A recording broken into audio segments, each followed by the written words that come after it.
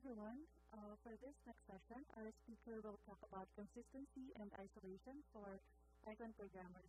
Let us all welcome Jiryu Davis.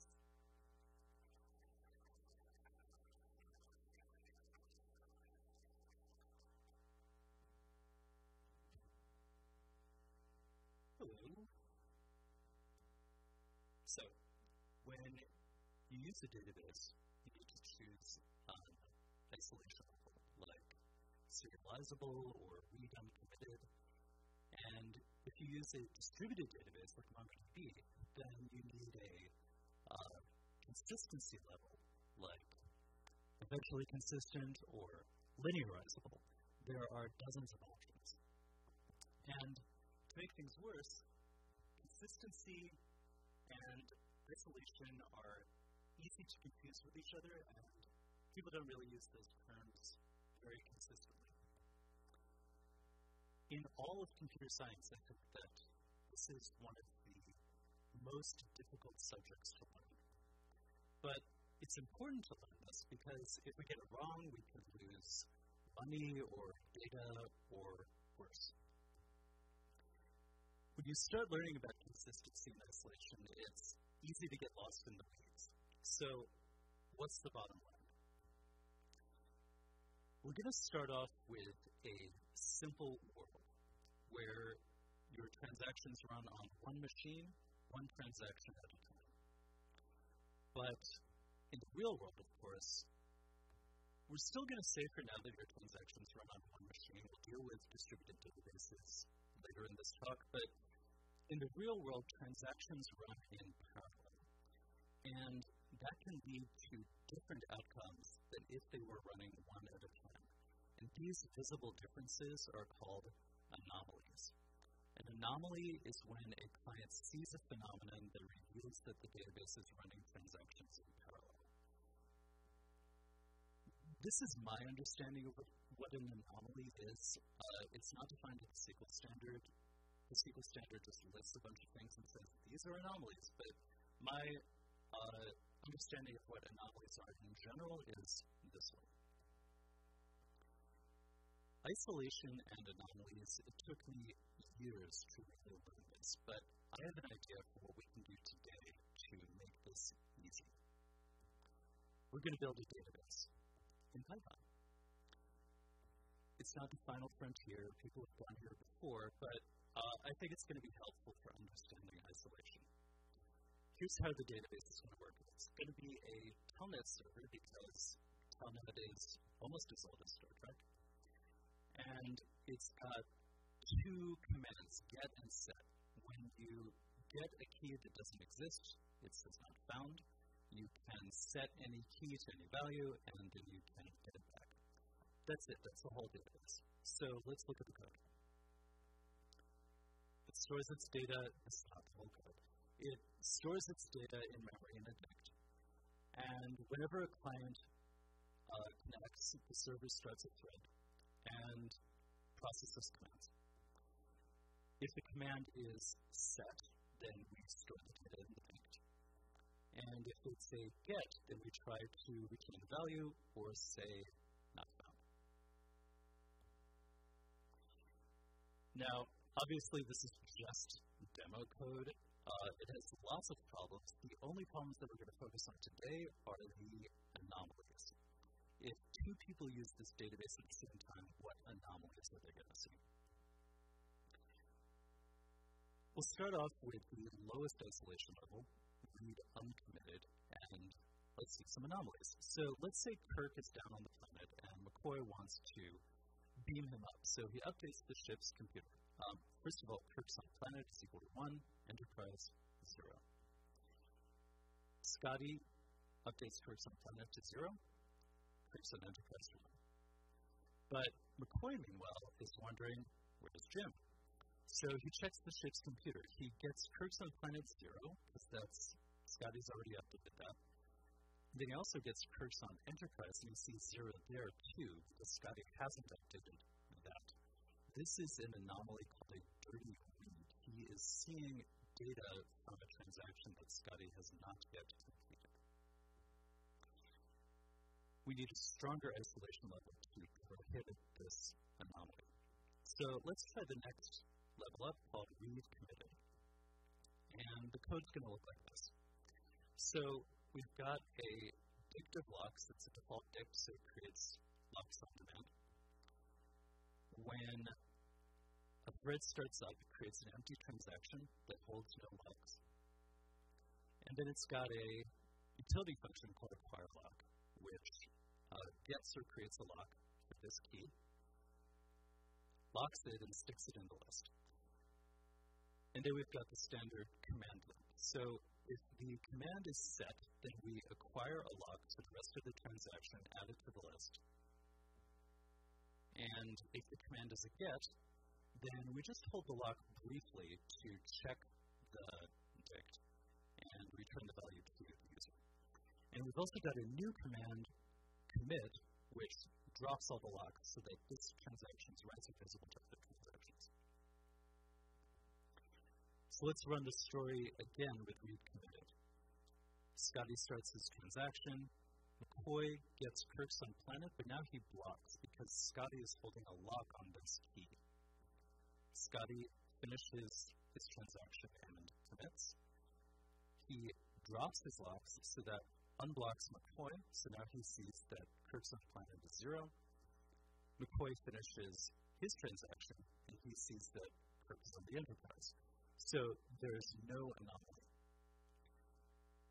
This works in read committed partly because Scotty and McCoy are accessing keys in the same order. So let's see what happens, though, if McCoy swaps the order of his reads. All right, same start, but McCoy checks Kirk's on Enterprise first. Scotty doesn't have a lock on this yet because he hasn't written to it, so McCoy is allowed to see that it's 0. Scotty then updates it, finishes his transaction, and McCoy finishes his. Once again, it's an anomaly, but it's a different one. It's called a read skew. McCoy is seeing data both from before and after Scotty's transaction, which wouldn't be allowed if they were doing their transactions one at a time. So let's get in there and fix the problem. We need a stronger isolation level like snapshot isolation. This is going to be a lot of code. This is going to be the worst slide. Right? So let's just get through it here. To start off, we need some more global state. And we'll see in a minute how all of this is used. When a server thread starts up, it gets the lock. That lock protects a global state like the DB. And this local transaction makes a copy of all of the data into a local snapshot. It also makes an empty list of writes for this transaction. It sets its start time as the current timestamp and increments the global timestamp. All right. We start the command loop. If there is a set, we don't affect global state. We only update the local snapshot, and we record the fact that we've written this key. If it's a get, we also don't touch global state. We read from the local snapshot. And then commit, this is the complicated part. All right, so we lock the global state, and we choose a commit time, which is larger than any timestamp used so far for either a start or a commit time from another transaction. And then we check, has any other transaction written the same keys that we want to write while this transaction's been running? And the specific way we do that is by checking, has any key in the global state, does it have a write time between our start time and our commit time? So then we abort this transaction. Otherwise, we can commit, and we do that by updating the global write times with our commit time, and copying all of the writes into the global database. And finally, whether we committed or aborted, we reset the local state with a new snapshot and a new start time. All right, that was the worst. A real database would do clever copy on write stuff, so it doesn't have to copy the entire existence of the transaction. We don't need to worry about that kind of thing. What we're here for is to understand what snapshot isolation means, and I think this is useful for that. So how does this story go under snapshot isolation? Scotty starts his transaction. McCoy reads Curbside Enterprise from his snapshot. Scotty finishes his transaction. McCoy reads Curbside Planet, and he sees 1, even though Scotty set it to 0. That's what snapshot isolation means. It means that you're reading from a consistent snapshot of the data in the past, so it could be stale. But there's no read skew. Snapshot isolation has a few anomalies that it still allows. Let's look at that. So, new story, new characters. It's time for some shore leave, but there's only one shuttle in the shuttle bay. Sulu and Uhura, they both want it. So, Sulu checks whether Uhura has claimed it. No, she hasn't. Uhura checks if Sulu has. Sulu then claims the shuttle, and so does Uhura. Sulu commits and thinks he has claimed the shuttle, and so does Uhura. This is an anomaly called right skew. You can see how this couldn't happen if the transactions were happening one at a time. But snapshot isolation allows this anomaly. To prohibit right skew, we're going to need an even stronger isolation level like serializable, which is one of the strongest. This code is going to be almost the same as the previous isolation level read committed. So it's much simpler. Again, we have a dict of locks. We start off with an empty list of locks for this transaction. We've got the same utility function which gets or creates a lock for a key, locks it, adds it to the list. The set command is the same as for read committed, where we just lock the key for the rest of the transaction. The get command, this is where this is different from the read committed implementation. With read committed, we only locked that key briefly to return it to the client. With serializable isolation, we're actually locking this key for the rest of the transaction, even for a get. And we lock it to make sure that no other transaction is allowed to modify this value until this transaction finishes. And that includes even if the key doesn't exist, no other transaction is allowed to create it. If it did, that would be called a phantom. So this lock prevents phantoms.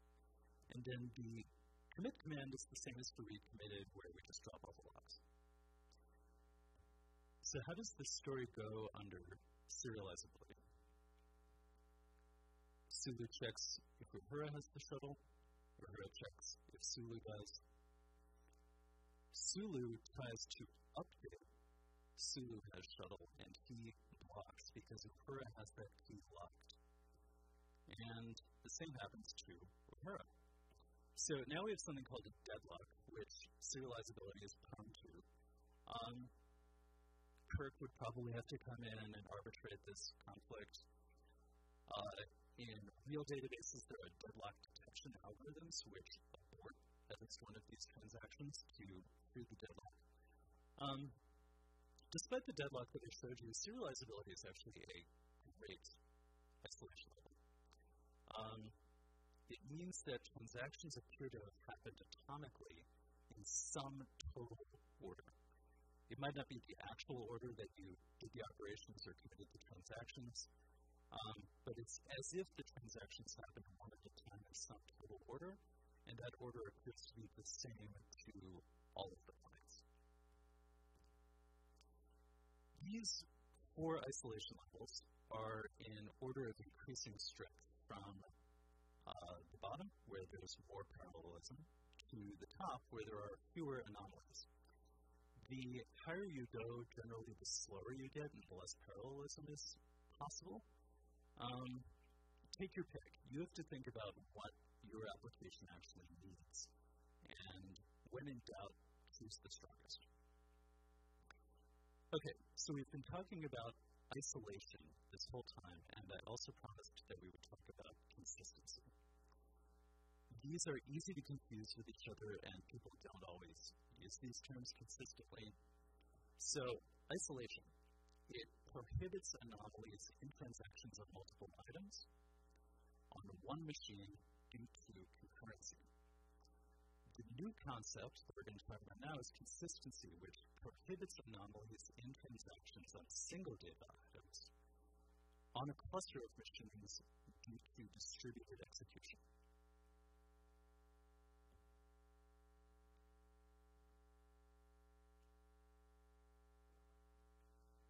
So a distributed database, it's deployed on a cluster of machines. You send an update to one of those machines. Some kinds of databases, there's a one leader. On others, you can send the update to any machine. Regardless, that update has to be eventually replicated to some or all of the other machines, and then you can read the data either just from the leader or from any machine that has a copy of the data. Again, it depends. The important thing for us right now is replication. It's slow. There's a lag between the update being received and reaching all of the other machines. And when this lag is visible, that's an anomaly. So an anomaly, the distributed database version, is when a client sees a phenomenon that reveals the database is distributed, not single machine. And again, this is my understanding of what this term means. Eventual consistency is the weakest consistency level. Let's tell a new story. So McCoy is on the surface, he makes a tricorder reading, and he uploads it to one of the machines. That applies the update, replicates it to one of the machines. But the other machine, the one at the top, is laggy. It hasn't replicated yet. McCoy sends a message saying, I've uploaded the tricorder data, and that is also replicated. And then Uhura checks her inbox. She sees McCoy's message saying, I've uploaded the data, so she fetches the data. And it happens that she sends that request to the laggy machine. This is common in distributed databases that clients can randomly load balance or randomly choose various machines. And this is one of the sources of anomalies, which is that, in this case, the tricorder data isn't there. And this anomaly is called a causal violation. We'll define causal in a second. So, Uhura has once again seen an anomaly, so we need a stronger consistency level. Let's choose causal consistency. With causal consistency, all clients observe causally related operations in the same order. McCoy's two operations are causally related. He first uploaded the data, and then because he did that, he then updated a message saying that he'd done so. In causal consistency, Uhura, if she sees operation 2, she must also be able to see operation 1. Somebody else could be doing causally unrelated operations, and Uhura could see this before or after she sees McCoy's. This is not a total order. Any of those is possible. A common way to implement causal consistency is to have a timestamp in every server. It's not an actual clock time, it's just a number. In this case, they all start with t equals 0. So McCoy uploads his data, and his local machine increments its timestamp. That's replicated to another machine, which also increments its timestamp. The laggy machine still has t equals 0. Now, McCoy uploads his message, his local machine updates its timestamp, and the replicating machine also updates its timestamp. Now, Uhura checks her inbox, and she gets McCoy's message, but she also gets the latest timestamp from the server she talked to, which is 2. So now, when she gets the tricorder data, she asks for data that's at least as recent as timestamp 2. So that means she has to wait because this server hasn't reached timestamp 2 yet. Eventually it replicates and gives the correct answer, so there's no anomaly. So causal consistency is a great consistency level, but it allows a lot of anomalies still. So we might want a stronger consistency level called linearizability. Linearizability means that each operation happens atomically between when the client sent the request and got the reply. And all clients see the same total order of operations. When I say atomically, I mean that the operation seems to happen at some instant between the time that you sent it and got the reply. So nobody ever sees partial operations. Notice that in linearizability, unlike serializability, the system has to do the operations in approximately the order that the clients sent them. Implementing linearizability, I'm not going to be able to show you the implementation. It's complicated. People often use consensus algorithms like Paxos or Raft to implement this. Usually there is a one leader machine at a time that clients have to send all of their operations to.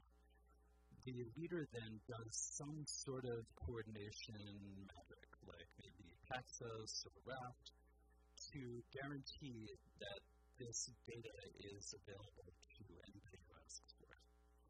Once that coordination magic is complete, then the leader acknowledges to the client that it's done. Linearizability is particularly useful if you've got some out-of-band communications that don't go through the database. So here, let's say McCoy flips open his communicator and he calls Uhura directly and says, Lieutenant Uhura, I've updated the data.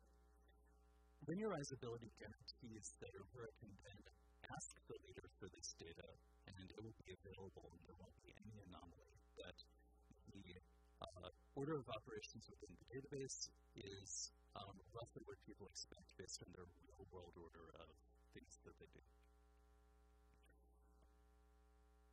With all of these consistency levels, their guarantees hold even if the machine dies. So with linearizability, let's say that the leader dies and some other leader takes over. It is guaranteed that this leader has the data if Uhura asks for it, so it can give her the correct answer. So putting it all together, on the left we have isolation levels for transactions on single machines, and on the right we have consistency levels for distributed databases. If you want to prohibit all of the anomalies that we saw in a distributed databases, then you want strict serializability, which is the slowest of these levels, and the system is the most likely to go unavailable, to refuse to respond to you if it can't make these guarantees, but it will pretty much do what you expect under all circumstances. You don't have to memorize this chart or anything that I said today. There's lots of things that you can read. The link here will include links to the code that I showed you and lots of things that you can read about consistency and isolation. I'm not going to take questions up here, but I'm going to be out in the hall in a minute if you want to talk. Thanks very much.